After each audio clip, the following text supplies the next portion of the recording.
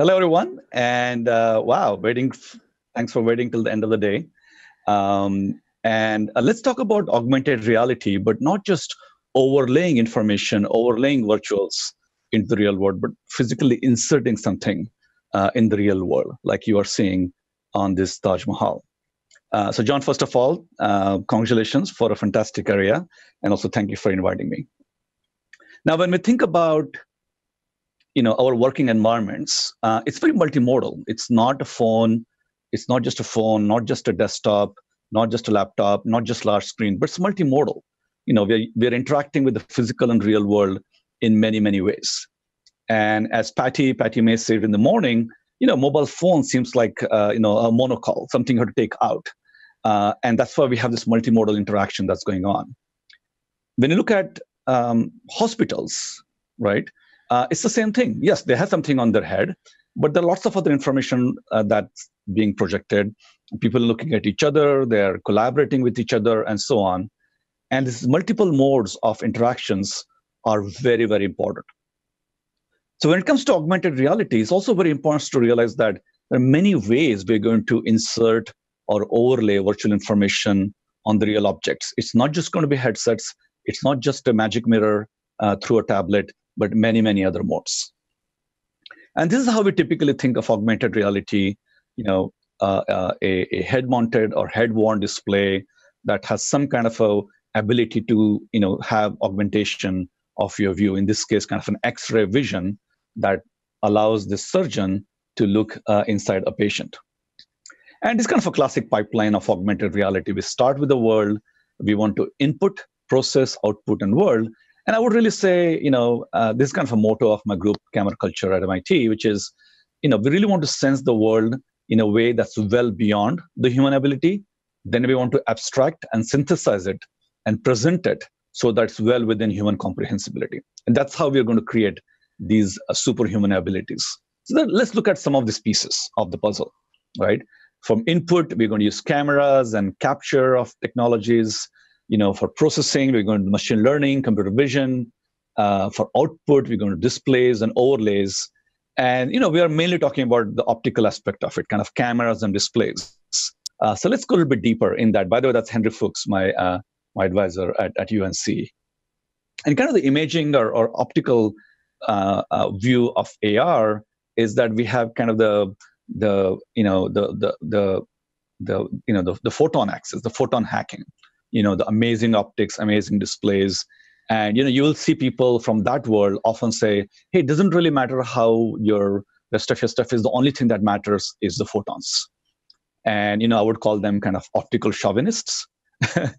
And the people who are on the horizontal axis, they say, no, as long as there's really good AR kit and really good processing on existing mobile phones, we can create the best AR. And kind of I would call them kind of computational chauvinists. But in reality, I think the real action is in the middle of the two, thinking about computational imaging, the light transport, how the light is bouncing around in the scene. And just kind of, the last talk of the day, so I want to kind of also loop back to some of the history of the field. I mean, we did have, head-worn AR displays, 20, 30 years ago, kind of a combination effectively of ViewMaster with an LCD. And then also wanted to show that, this is Ron Azuma's prototypes when I was a grad student at UNC. But there are a lot of other things that were out there, 25 years ago that look really slick and really tiny. So, this has been around for quite some time. So what if I told you that there's a way to create AR that's in the real world? It doesn't require tracking, doesn't require any tethered gears. It's multi-person and all the 3D cues are available, accommodation, occlusion, and all those cues. How would you do that? That should be our ultimate game. But in some ways, those solutions are already here. And that's multimode. So instead of thinking about a head-worn display, if we use a spatial augmented reality, augmenting our space rather than just our view, that's possible. And on the right, I'm showing you, the projector-based thing. So it's part of my thesis, about 20 years ago. Of how you would do that. So when it comes to multimode AR, there are real objects and you can augment them in multiple ways, right? You can have, something that's near the eye, an arm's length, in the room, or directly on the object. So there are so many ways to augment your view. And this, we have seen many of these all day today, right? And the fact of the matter is we need all of them to create a true AR display, right? And we might call them head-worn or body-attached. But what I'm really going to talk about for the next few minutes is this notion of augmenting the space, not just augmenting your view or your display. And dialing back time, shader lamps is a notion that you can change not just your view, but you can change the reflectance, the BRDF of objects. You can bring in virtual illumination, like on this Taj Mahal. We can create virtual motions. We can interact with objects that are actually very mundane and dull, but augment them with projectors and LCDs and holograms, as I'll show you. And this is really an idea that we can use lamps, in this case projectors, to colorfully shade the world. And that's why they're called shader lamps. And I was very delighted, over time, this has really taken off now. You can go to, trade shows and we're really augmenting things in 3D, not just a 2D augmentation, because, desktop augmentation or tabletop augmentation was around. And now we're seeing this really amazing kind of philosophies of how you would augment the world. You don't need, it's multi-person, all the cues are present. You don't need head tracking, right? And it's very, very natural. And we have seen, kind of guerrilla marketing as well, projecting on the Big Ben here in London. And there have been kind of medical products like the vein viewer, where you have a near IR camera that looks at your subcutaneous veins in near IR wavelength, and then there's a projector that augments directly onto the hand. In this case, a visible green color, so a nurse can easily decide, where to poke your vein instead of drawing it all the time. And then others have shown not only you can have projectors that are installed in a fixed setting, but you can in fact put projectors on your head. And so Yannick Roland and Huang Wu were kind of really the leaders of this field for many years, and they continue to produce amazing work. Have shown that, hey, even having projectors, and like Barmak talked about having waveguides for AR. I think we are coming back to this notion of a projector on your head, except that now the projector is projecting on some kind of a bird bath waveguide optics. But in reality, the same projectors can also project what's out there in the real world as well. And when it comes to kind of processing, computer vision, machine learning, identifying, tracking, understanding, and so on, we talked about maybe having projectors in your mobile phones, right? And it nicely has a Mitsubishi Electric logo, because that's, those were the people who were funding my work back then when I was at Merle. And I'm curious why we wouldn't have a projector in our pocket so that we can interact with the world, not by having something that's head-worn with worrying about head tracking, but something that you can carry in your hand as well. And this does involve some of the issues that you would have in a traditional head-worn augmented reality. You still have to do pre-processing. At runtime, you have to do identification and registration and create interaction. But the problems are significantly simpler than what you would have in a head-mounted display. Of course, there are other benefits that you have at HR, and that's why we have to think about this multimodal thing. And in SIGGRAPH 2004, we showed that in a warehouse setting, you're not going to expect a warehouse worker to put on something on their head for 8 hours a day. And as John was talking about in the morning from Copen, maybe the military wants to use the head-mounted display all day long, but for entertainment and productivity, you might want to use some other mode of AR as well. And then Mark was talking about this, Mark Billinghurst, about all kinds of very fundamental problems we need to solve. And you should really go and see some of Mark's original papers. It looks kind of odd now with this large barcodes and so on, but that's only because the cameras back then were kind of VGA if you have to run something in real time. But now you can use something much simpler. And back in the 90s, kind of this QR codes were taking over the world. People are putting large QR codes on top of a building, and fortunately, they didn't kind of win the battle. And we have something that's more location aware and location sensitive. We did talk about kind of augmenting the world instead of this QR codes or barcodes, using something called a bow code, which is like just a tiny dot, a micro dot, And if you take a picture of that out of focus, not by zooming, but by just out of focus, you can actually see the whole pattern. And this kind of angle-sensitive barcodes are going to be very critical as we start augmenting real-world objects to help for authoring, for tracking, and a whole range of applications.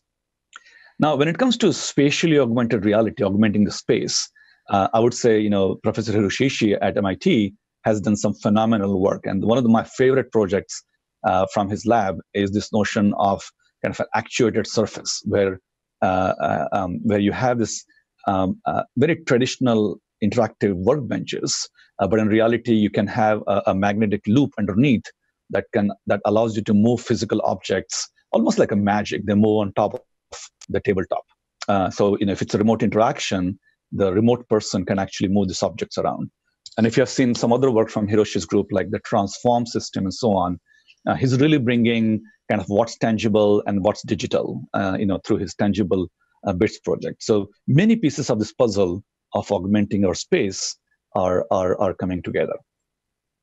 So when it comes to kind of hacking photons or hacking bits, we do need to think about this co-design of how not only light, but everything that relates to optics and signal processing and computer vision and machine learning is actually going to help us, create this illusion of co-presence. And when coming back to this pipeline about cameras, my group is called Camera Culture, and many of you in the room here have shown some fantastic efforts in moving cameras. But I think we are still trying to mimic a human eye. And if you think about kind of aircrafts don't mimic birds, they still use Bernoulli principle, but they don't flap wings. And a computer chip doesn't try to mimic a human brain, and has a very different philosophy behind it. But cameras, unfortunately, continue to mimic the human eye. And now we have an opportunity to go beyond that. So in fact, in our group, we are thinking about cameras in every possible modality. Camera using Wi-Fi, camera using ultrasound, camera using terahertz, and so on. And I think those are going to be very important pieces of making augmented reality in our space possible. And when we talk about displays, we have been promised curved screens, and kind of this monostable or bistable e-inks, but we still haven't seen them come around in our environment. So we started looking at this problem a few years ago and created something called a slow display.